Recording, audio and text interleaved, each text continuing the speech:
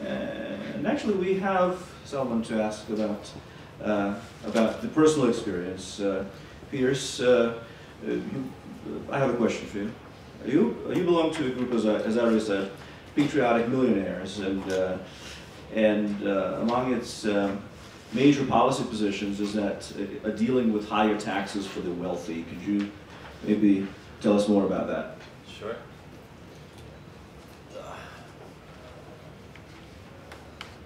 Hello, everyone.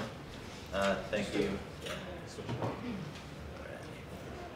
Thank you for having me. Oh, yes. Thank you for having me. I understood this panel to be talking about economic security, so I'm just going to open a little bit about those words, economic security. So I'm going to ask, what does security mean to us?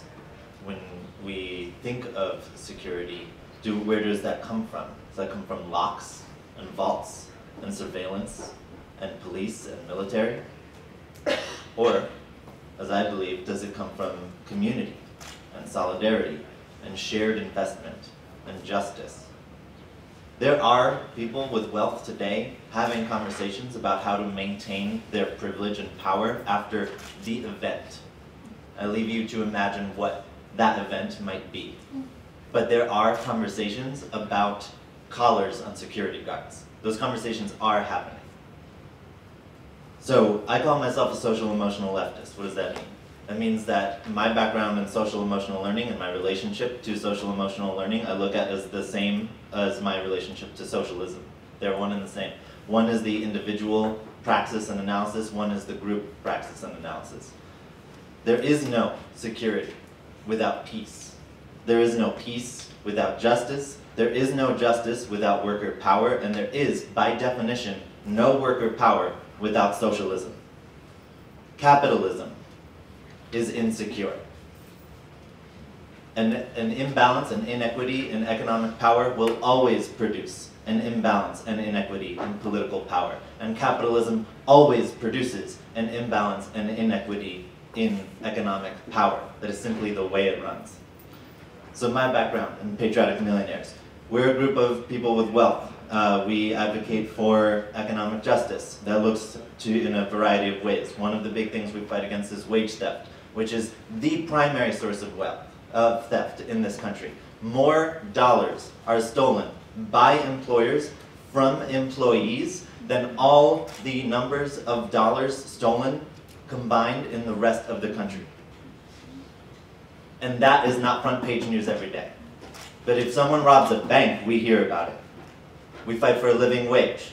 The idea that there are people in this country who do not have housing is a moral atrocity.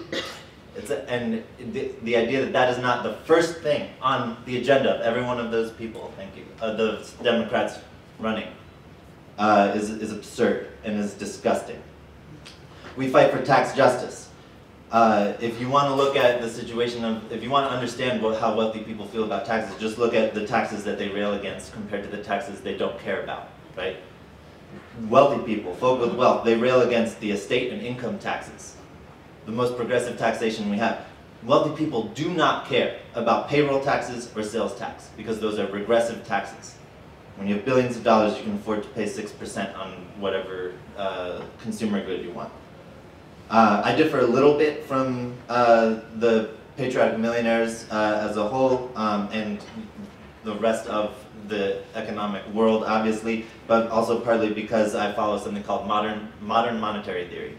Modern monetary theory, one of the big things behind them is that in a country that has currency sovereignty, as in the United States, our analysis is that taxes do not fund services. What creates funding for services is government spending. That is how money itself is created, is through government spending, which begs the question, what are taxes for, if not to fund services? There are 5 reasons that we have taxes in a country with currency sovereignty where we don't need to tax to fund services.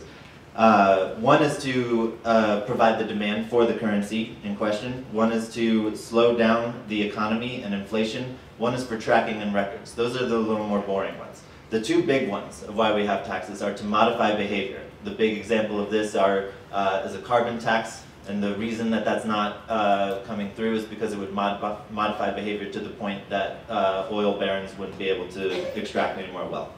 But the big reason that we have taxes is to curb inequality. And that is the reason that people with wealth fight against taxes. Because any system will always fight to preserve its own self, to perpetuate its own self. And a system that gives rise to billionaires and millionaires and wealthy and powerful will fight to maintain its own power.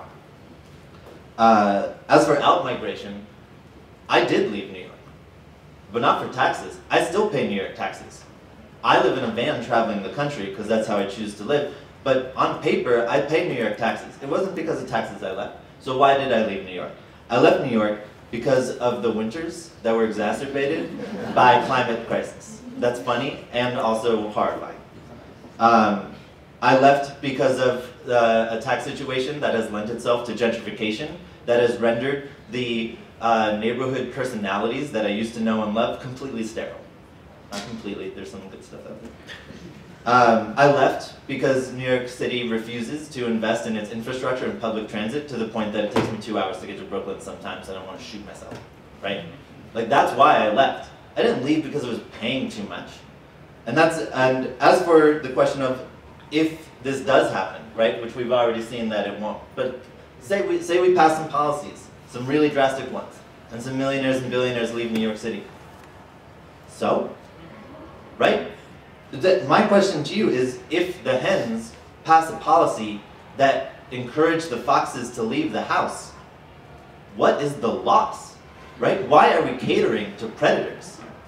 And I ask that sincerely, and I include Bloomberg in this question.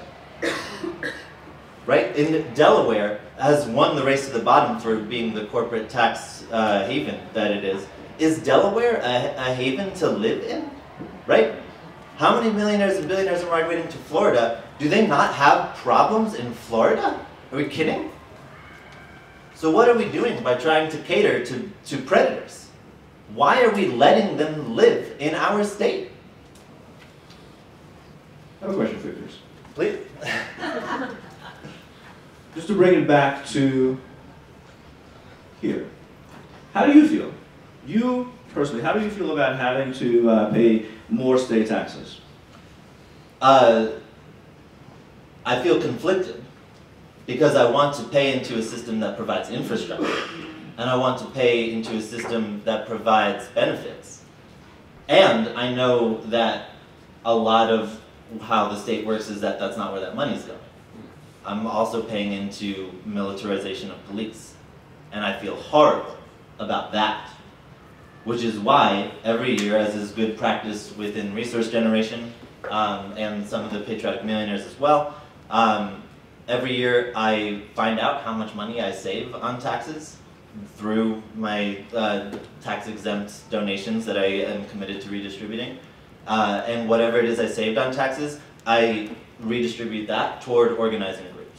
Because that is a better way to make sure that my money is going somewhere to create a world that I believe in, other than dealing with the actual state itself.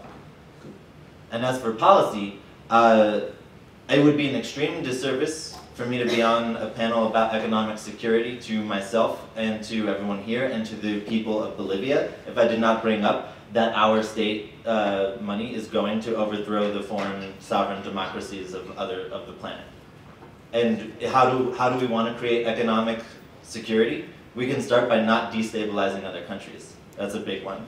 We can pay reparations to Black, Native, and colonized peoples, and we can honor the treaties and the international law that we have already committed ourselves to, not to mention the ones that we have yet to commit ourselves to. We can completely overhaul corporate law, including the abolition of corporate personhood, which we don't need an amendment for. Right? We can pass a law, and we can let conservatives and capitalists throw a frivolous lawsuit at it to take it to the Supreme Court, the same way they pass abortion bans, and then force us to take that to the Supreme Court. So we don't need to go through the hoops that they're making us jump through. We can have a 100% tax rate above a certain amount, effectively creating a maximum wage. We can pass one of the more radical bills currently in the House and Senate right now, recently floated through at least, the Reward Work Act, which would it would require companies to have a third of all their board members be directly elected by employees. Talk about worker empowerment, talk about a compromise between capitalism and socialism. We can empower unions, and we can commit to housing, healthcare, education, and jobs for all. Because that is not impossible, it is extremely feasible if we commit to it.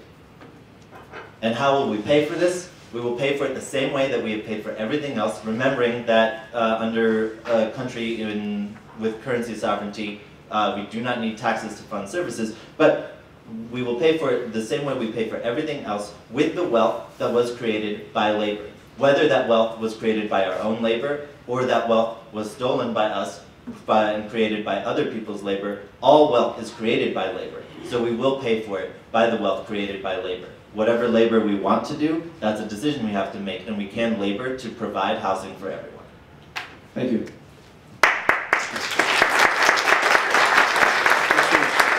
Excellent point.